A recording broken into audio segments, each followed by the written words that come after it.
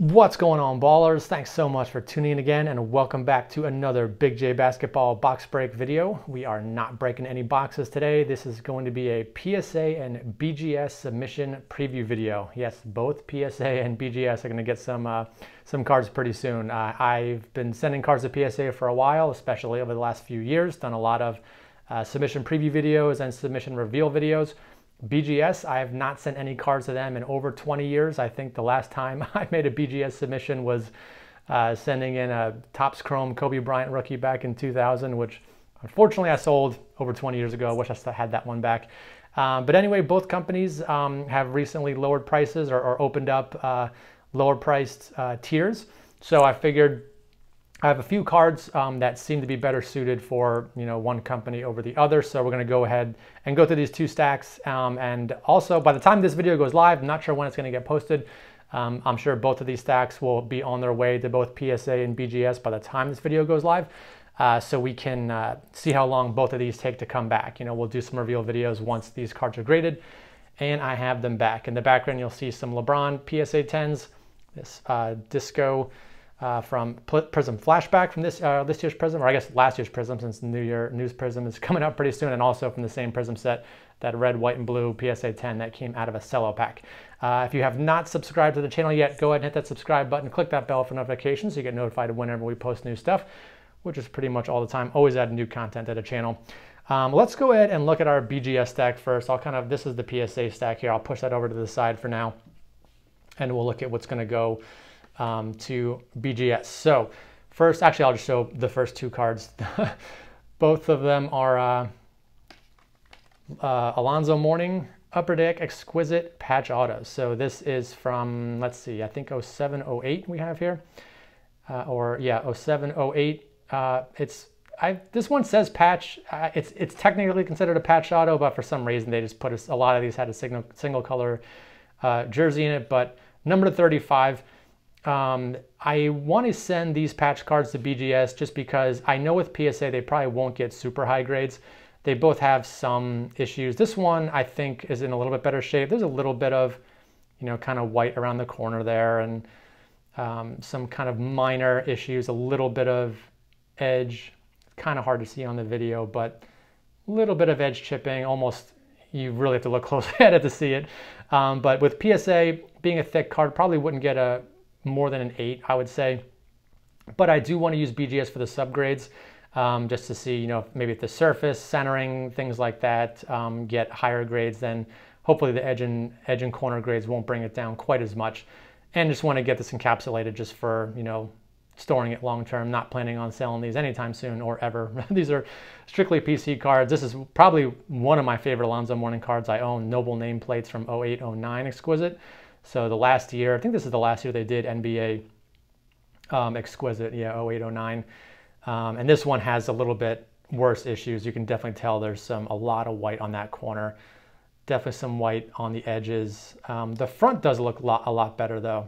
Around the nameplate here, there might be a little bit, it's kind of hard to see. You can see a little bit of this window pulling up a little bit, so they might ding me for that on the surface.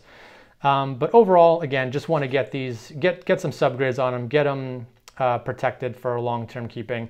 So sending these two to BGS. Next one that's going to BGS, this is actually a card I pulled on the channel. The very first one of one I ever pulled.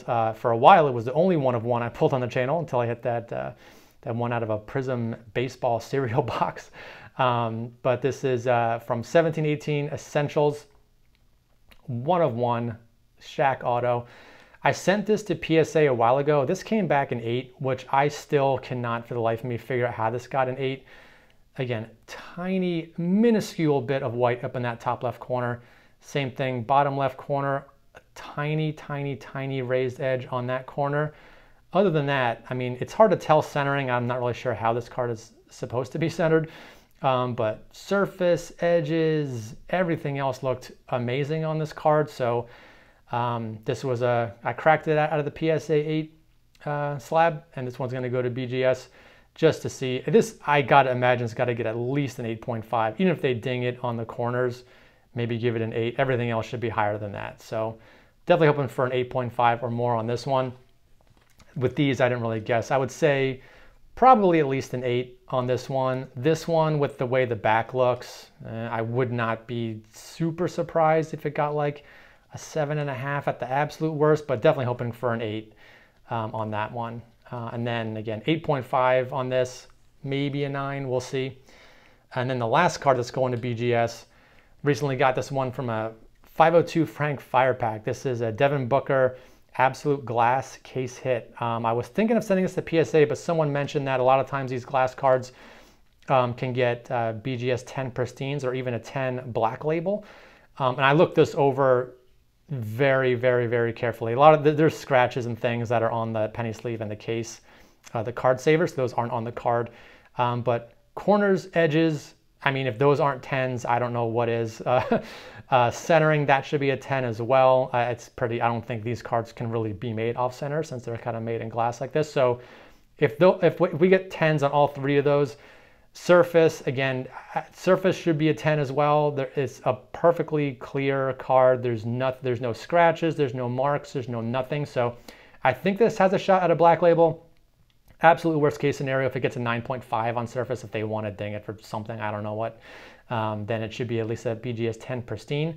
Or at the very, very worst, you know, if it gets 2 10s and 2 9.5s, it would be a true Gem Mint plus. So we'll see how that one turns out. But first time using BGS in over 20 years, so we'll see how that goes and how long it takes. So for BGS, it's their turnaround, I think they said between 90 and 120 days. And I think that's business days, so that's like, you know, what, 4 or 5 months, something like that. So it'll be a while before these cards get back, but BGS is $35 per card with subgrades. I think for the autograph cards, it's an extra $2 per card. So, you know, close to 40 bucks for some of those. And PSA recently opened their value submissions, either through group submitters or through, if you have a collector's club membership or whatever they call it there, $30 per card, 120 days, again, 120 business days. Their plan is that they're not going to start grading any of these cards until the backlog is fully complete. But they're saying these will come back within 120 business days, so that essentially they're saying within 120 business days, the backlog should be complete and this first batch of new $30 submissions should also be complete. So within 5 months, well, it should be a much different world in the grading space. We might see even some lower prices after that. But here we go with our, I'll just kind of take this filler off and we'll look at these one by one. So the first 4 cards, I'm only sending in 8 cards. Got Giannis and base rookies. So I've been holding these for a while, wanted to grade them. Didn't make sense at 50 bucks just because I don't think these will probably get 10s. I'm hoping for 9s on each of these. I pulled all of these myself when we were doing, if you want to check back on the channel, we did a Giannis rookie chase. We opened a whole bunch of 2013-14 Panini hobby boxes back before prices were insane. So ended up pulling all 4 of these myself. Each of them have very minor issues. So my goal is to get 9s on all these, hopefully. The centering on this one is awesome. I love the eye appeal on this card, and I know PSA is really big on eye appeal. So maybe this will get a 10, and I know it's hard to see on the video.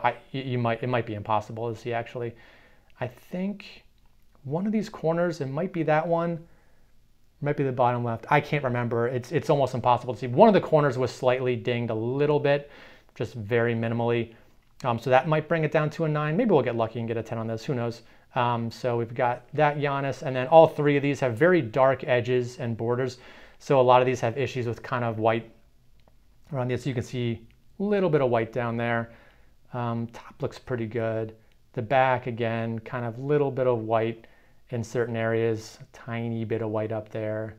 But overall pretty good, so probably a 9 on this one. Next to, again, same thing. This pinnacle is especially dark all over. It's got just completely black edges and borders. And again, for the most part, looks pretty good. A little bit of white down there. But overall, not in bad shape. The grader's feeling generous, maybe a 10, but probably a 9. And same thing here. This one actually looks really good on the front. Dark on the left and right and the top corners and edges. No issues there, but on the back, I think there was a little bit, it's really hard to see. This one looks pretty good. Maybe we'll get lucky and get a 10 on this one too. But for the Giannis rookies, I'm expecting 9s on all these, so a 10 would be a bonus. And then the last remaining cards, I've been holding this one for a while. I really like this card. Came out of a Hoops Mega Box from 2021. So it's a second-year card of Zion and Ja, not a rookie card. But I think it could be a pretty cool looking card to have slabbed, especially if Zion comes back and plays well. If both of these guys have really big years next year, this could be a pretty cool card, the jersey swap. And I'm sure there's not a lot of these graded. And so these last four definitely open for 10s on all these, although now I see a tiny little bit of white there, so I'm not sure how they're going to judge that edge. They might ding me on that one, but definitely hoping for 10s on that one, hoping for a 10 on this one. So that red, white, and blue, that got a 10. I thought this is just a base, but I thought this one looked even better. Centering looked perfect to me, 50-50 all the way around, no surface dents or dings, edges were great. Back centering looks good, no corner issues, so really hoping for a 10 on that LeBron. Luka silver, again, same thing. It's 50-50 centering all the way around. I remember pulling this one and thinking this would be a great grading candidate. Just was waiting for prices to go down a little bit more, which $30 I think is low enough for this. This should be probably over $100 if it comes back as a 10. And then last one, we recently just pulled this Josh Giddey. I thought it would be a while before I'd be able to grade this one, but the ones I've already seen graded, not a lot of teals have been graded. I've seen some orange lasers and some other colors, PSA 10s, all going for like over 100, 150 bucks, somewhere in that range. And I think teal is probably one of the better looking color parallels. And there's not really any out there yet, because again, I don't think anyone was spending $50 to grade this card. So more people might spend $30 to grade it. So there might be more, but again, if it comes back at 10, that's still a win in my book for that one. So that's going to do it. So there's 8 cards to PSA, 4 cards to BGS. Going to send them in both right around the same time. We'll see which one comes back first. Like I said, between 90 and 120 days for BGS and 120 days for PSA. So we'll go back and reference this video when we get these back. Let's see how fast they got them back, and we'll see how close I was to guessing all the grades on all these cards. So that's going to do it for this video. So thanks for tuning in. Hope you guys enjoy this one, and I'll see you all on the next video.